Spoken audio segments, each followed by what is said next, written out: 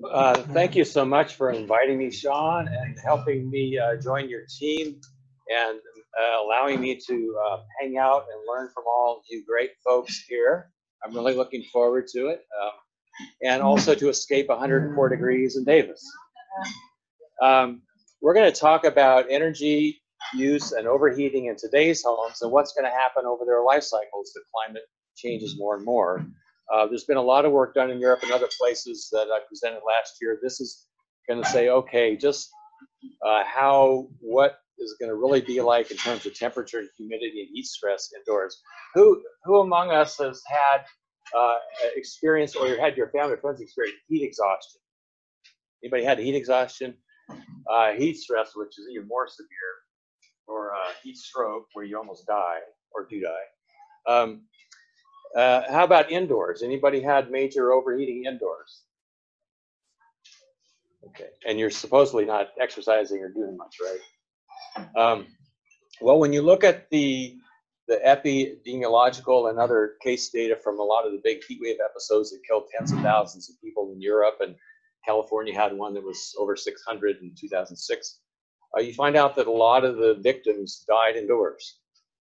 And part of it is that they don't have air conditioning, or they can't get to a cooling center, or this or that. But the vulnerable population is a big part of this component. They're kind of like giant canaries in the coal mine. And so that includes elderly people. Who knows somebody over 65? Who's over 65? Who knows somebody that has diabetes? Respiratory conditions, kidney conditions, uses psychotropic meds, mood enhancers, whatever you call them, or antidepressants. When you add all that up, it's like over 50% of the adult population in the US. So those are the vulnerable people that we need to worry about. Also children. So with that introduction, let's see, what we're going to talk about is preliminary results that are just hot off the press. It's our initial foray into trying to quantify just how hot buildings will get and what the energy implications are. And for example, the last heat wave earlier this month in LA was early, 12,000 people without power after 3 days, and record power demand. And I should mention record minimum nighttime temperatures too, that 120 degrees in Chino, I think. This is in 2018, 111 at UCLA, 120 in Chino. Nighttime was about 1 to 5 degrees higher than average. And nighttime exposure is actually probably a bigger risk, and it's increasing more with climate change because it disrupts your sleep and affects your immune system and all kinds of other health effects. And the cooling demands. High humidity is a growing concern. We're seeing more of the monsoonal moisture coming in from the Midwest, and that amplifies the heat stress and the need for cooling. The new twist is sea surface temperatures. We're seeing those increase. And it drives the fog off, so you get more heating in the coastal areas like LA. And it helps trap the heat and reduce the nighttime cooling. So we're seeing that happen more and more.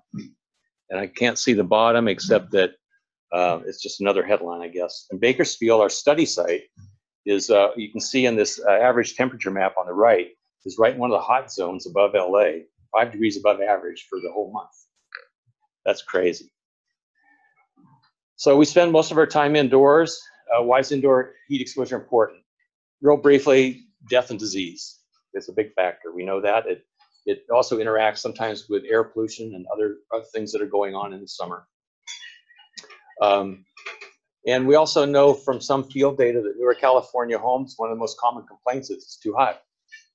We don't know exactly why. We think some of it is bad design, some of it is bad installation, bad commissioning or no commissioning, and sometimes just occupant error, or whether they don't know how to really keep their house cool at night by opening windows or something because it's not safe or it's too noisy or whatever. Climate change is exacerbating all these things, of course.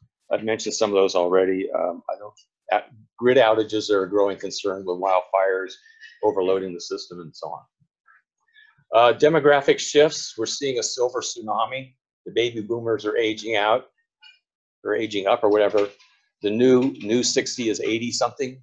So we have a lot of 80-year-olds that are really sensitive to vulnerable heat. I've seen my my parents literally wilt in front of me when on a mild summer day, what I thought was a mild day. So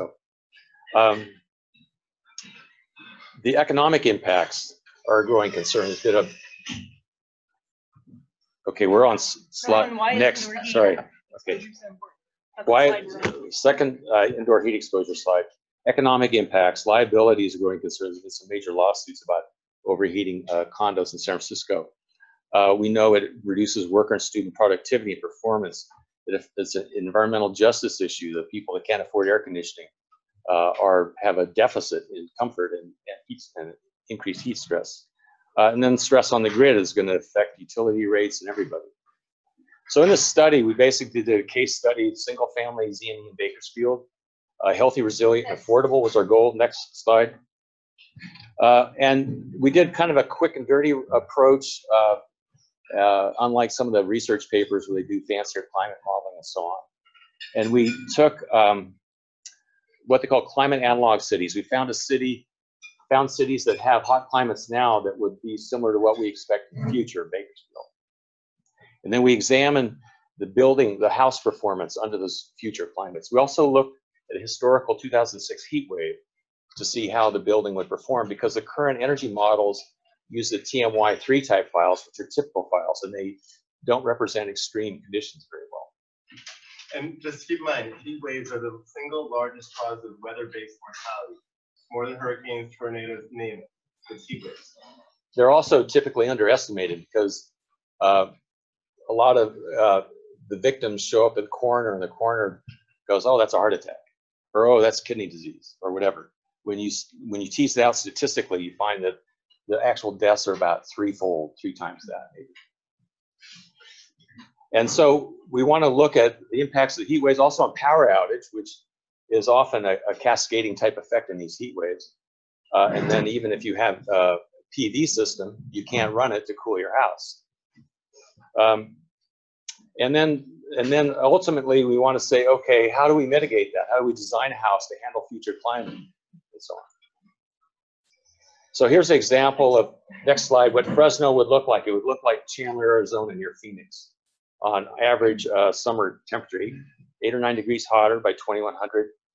So what we did is to start off looking at CalAdapt website, which you haven't checked out. It's really cool. It's fun to play with. You can go to any neighborhood in California and click on it and see what the projected cooling degree days are, what the extreme heat days are, the warm nights, and so on. So we did that to get a rough idea of what Bakersfield climate will look like in the future. I also looked at the minimum and maximum temperatures for these different cities and so on, and for Bakersfield, because just to do a kind of a check. And here's an example of CalAdapt. You can see, next slide, the warm nights are going to go from around 2 a year up to 44 a year by the end of the century. And they define warm nights as the 95th percentile. So this is what you'd get in a bad heat wave, basically. Sorry about that. You don't need to know. It's just the number of days, but that's in the red text there. You go from about 4 days a year to 44. And warm night episodes, I can't read it here. The white graph on the bottom, are those decades? Yeah. I'm sorry. The bottom red arrow shows you from about present up to the future. So depending on which model you get, you might get like 70 warm nights a year. Extreme heat, you see a similar trend, but more so warm nights. So here's the heating cooling degree data. On the left is next slide is in blue are the cooling degrees, and you go from about 3,000 up to 35 something to 4,400 by the end of the century. And so that's about a 1.5-fold increase by mid-century from historical records in Bakersfield to a 2.5-fold increase by the end of the century. And the heating demand drops quite a bit. So all of a sudden you're going from a mixed climate to a cooling dominated climate. And your average and your peak demand is skyrocketing. And if you look at the maximum models, projections in CalAdapt, I believe it is, for cooling degree days, it's up around 5,000 or so. So you might end up on some days having a year have a tripling of your cooling demand by the end of the century. So we took those cooling degree estimates and said, okay, what cities match those up pretty well. And it turned out Yuma is a pretty good climate analog of the 2050s, and Phoenix is a pretty good analog for the 2090s. And here's where they are on the map. On the circle is Bakersfield, top left is Fresno, where the climate CZ13 weather files come from that we use in most energy models and building standards. The bottom you see Yuma in the center, Phoenix on the right. Next slide. Next slide. Here's the 2006 heat wave. Over 100 people died, but when you looked at the statistics, over 650 died. Which slide are you on? Slide 1 with the sun. 12. Over 16,000 dairy cattle died, over 13,000 people were hospitalized. High sea surface temperatures, high humidity, nighttime temperatures, and daytime temperatures were high. So heat duration is a concern too, and what people are actually exposed to and whether they can recover from the extreme heat exposure. And we're seeing that's going to go way up from about 3 days a year. This is new stuff on CalAdapt. It's pretty cool. From about 3 days a year for a 4-day heat wave, RCP 8.5, which is kind of worst case, to 16 days a year. That's a heat wave. If you look at the, let's see, 27 heat wave duration goes from 3 to 16. So I'm going to skip to the next slide.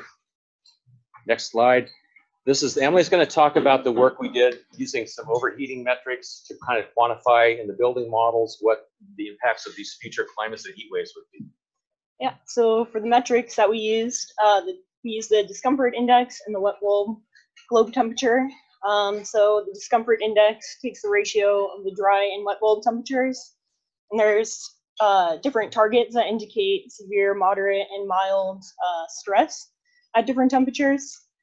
And then the wet globe temperature takes the ratio of the wet bulb and dry bulb again, but with more emphasis on the wet bulb temperature. And then it also incorporates radiant temperature, which is important. And then a target that has been used for that is 28C.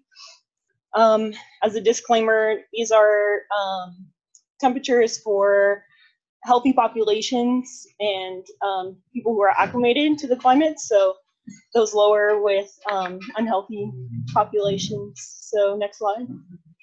As far as the modeling that we did, we used the California CBAC Red software for 2019, and then more specifically, the California simulation engine. The modeling software provides prototype models that basically show 0% compliance, meaning that they meet the Title 24 standards. So basically took that model and then made minor changes to like our baseline, like removing the garage and revising the door orientation. The scenarios we modeled for the baseline was the climate zone 13 using the TMY3 weather file. And then we used the Bakersfield heat wave historical data, and then also simulated an outage using that historical data. And then we used Phoenix for the future climate, and then simulated an outage for Phoenix as well. And the outage dates were from July 13th to 27, which matches the heat wave that was in Bakersfield. So next slide. So this compares the weather data. So these are the max and min temperatures in July, which was the hottest years for, or the hottest month for all the files. This is comparing climate zone 13 and the Bakersfield file. So you can see indicated where the heat wave starts. The min and max temperatures are pretty much matching the climate zone 13 file, but during the heat wave, you can see the max temperatures climbing, but also the minimum temperatures climb really high as well, which is important. And then looking at Phoenix, next slide, slide 17, you can see the max and min temperatures are higher than climate zone 13 and are more sustained throughout the month.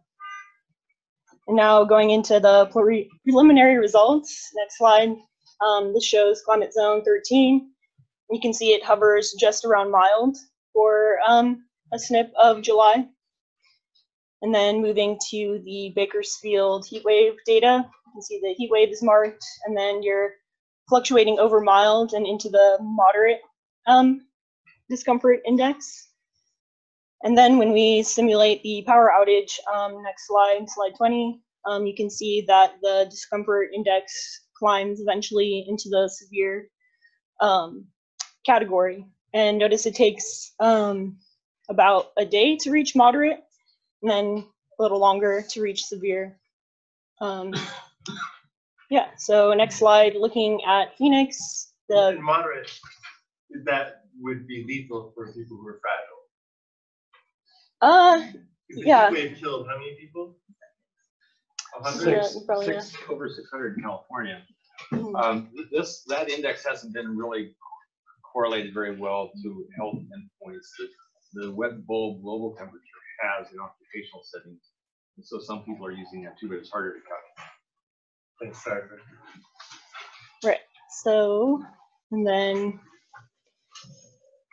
so for Phoenix, the typical conditions, it's fluctuating into the moderate zone, and then during the power outage or simulated power outage, it's reaching the severe and moderate way more often. So next slide, slide 23, for the hours over the discomfort indices, you can see the trend, hotter the climate, the more hours over these different targets. The most severe hours, or most severe total number of hours, was in the Phoenix scenario. And then another way to think about these hours over these targets is the degree hour, and that's the next slide, slide 24, where you can see relatively Phoenix goes down, and that's because it's just fluctuating over those different targets instead of like sustained number of hours over the targets. So you can see that the Bakersfield file, and then in Phoenix for the power outage, it shows the longer term heat exposure in that. And then next slide. So warmer climates, there's potential for HVAC undersizing. In climate zone 13, we took that baseline model with the baseline HVAC system and then put it in the Bakersfield and then Phoenix climate, and you can see that the number of cooling hours increases, and that's where the zone temperature is greater than the thermostat set point temperature. Next slide. And then this is comparing the energy use for each scenario, where Phoenix used the most, and then it was climate zone 13, and then Bakersfield. And then next slide shows the relative comparisons of each of those categories of energy use. So although Bakersfield has lower total amount of energy, the cooling load is increasing and the heating load is decreasing. And then in Phoenix, that's exacerbated, where 40% of the energy is being used for cooling load and only 3% for heating. And then next slide, it shows the TDV energy results. So similar trend where Phoenix uses the most amount of TDV energy, and then climate zone 13, and then Bakersfield. And then the next shows percent compliance. And if you're familiar with building energy modeling for California compliance, like I said earlier, our baseline was 0% compliance in comparison to the standard design, meaning it's meeting code. And then for Bakersfield, it shows a 10% increase, and that is mainly attributed to the decrease in the heating load, even though the actual cooling load is increasing a little bit. And then in Phoenix, shows the same trend where a lot is being used for cooling. 5 minutes.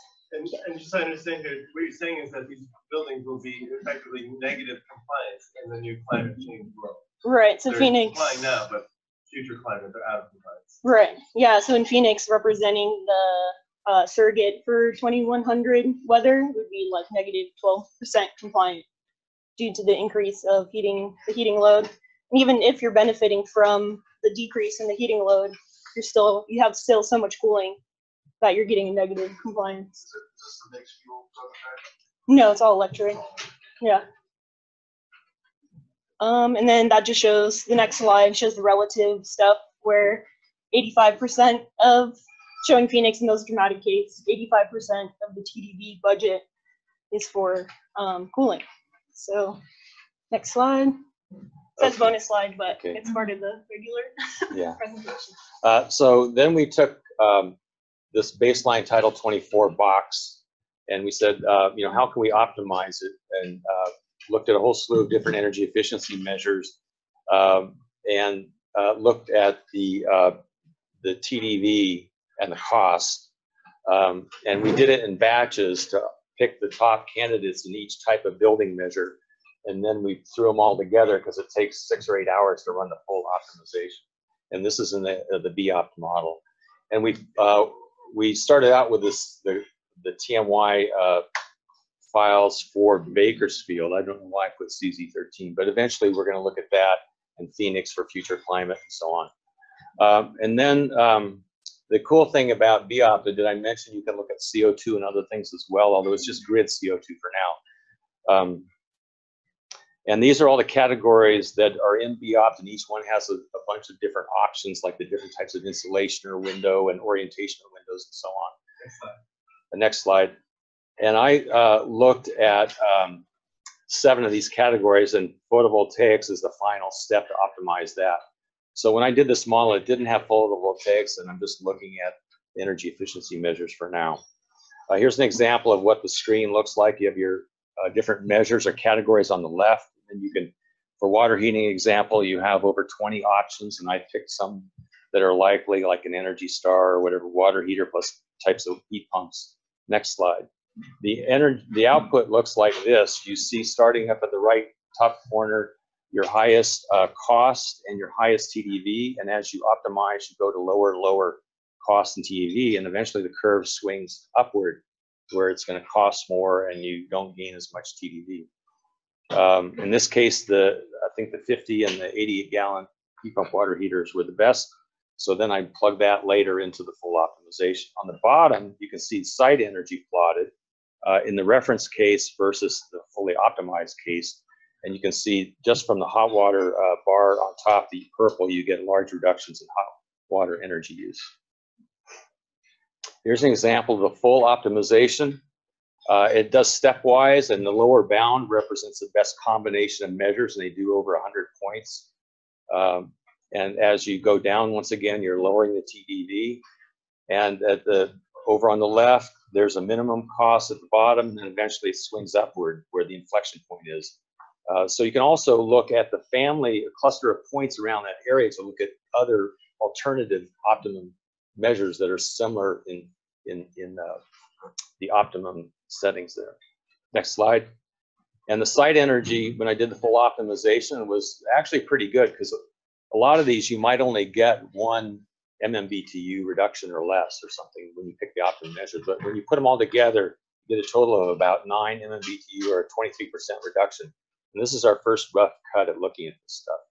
So the point is that just using basic energy efficiency measures, you can cut your energy use way down, and at a reasonable cost. The cost was on the order of, I don't know where it went. There it is. Sorry, I backed up. But anyway, it's $500 to $900 a year of annualized energy related costs. This shows you a cool tool. You can select each type of measure, in this case, slab insulation, and it gives you a family of curves. And so the yellow curve green curve is uninsulated, and it's the most cost effective, but midway it switches, and all of a sudden the R10 or the R5 insulation are more cost effective and more TDV reductions.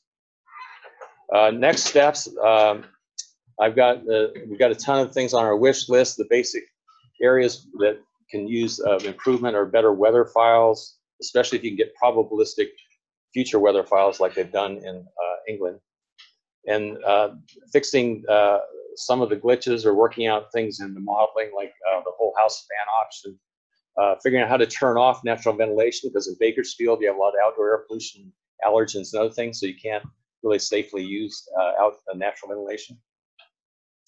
And then big picture, we need to kind of calibrate and measure and verify that we're actually keeping homes safe and comfortable in terms of temperature and humidity and radiant temperature and so on. So we can model this stuff, but we need to verify it. And there's cheap sensors out there to do it now.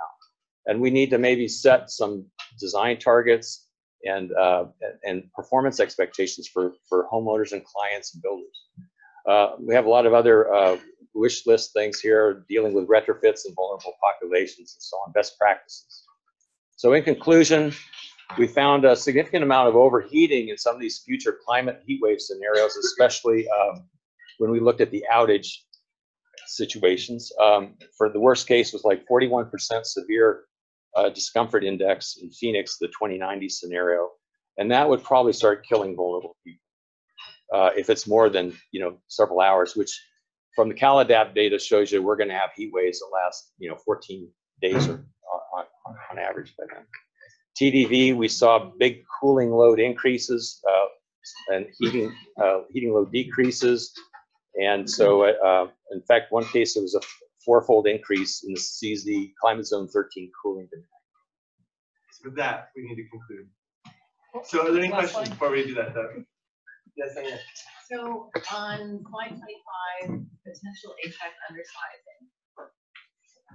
I wouldn't dispute anything here, but one of the things that we know from other state-funded research is that virtually, all HVAC systems are oversized. So I guess I just sort of say, let's be cautious, like drawing attention to this, because we don't want people to go, oh, we should put in much bigger HVAC systems.